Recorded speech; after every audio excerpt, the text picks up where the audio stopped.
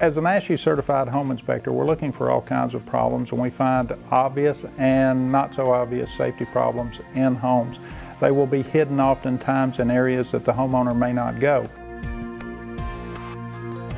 If you look at the picture shown here, it's obvious that there's a problem with the structural support. A car jack is not an appropriate support for a structural member.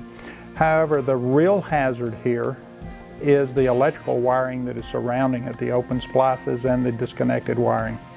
If they're not properly enclosed and properly contained, heat buildup can occur at those connections and a fire can result. We're looking now at a temperature pressure relief valve on a water heater. To most people it would appear normal, but in this case the pipe has been reduced and we have a potential for a catastrophic explosion if the water heater were to malfunction and overheat.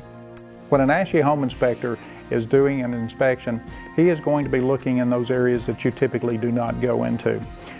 Here we see a crawl space, and the vent for the dryer in the crawl space is laying across the floor. It's made out of the wrong type of material, and it's going to build up lint inside the pipe.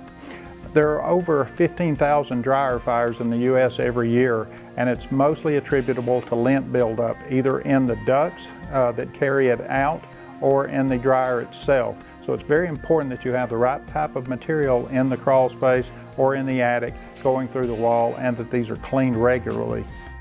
We often, as inspectors, run across some very unusual hazards as well. Here we have a uninvited guest who decided to come in and curl up behind the front door. Anyone can recognize this type of hazard. If you're buying, selling, remodeling, or just staying put, it's a good idea to get an ASHI certified home inspector to come in your home and learn the condition of the home, learn about safety hazards and all the other problems that your home may have.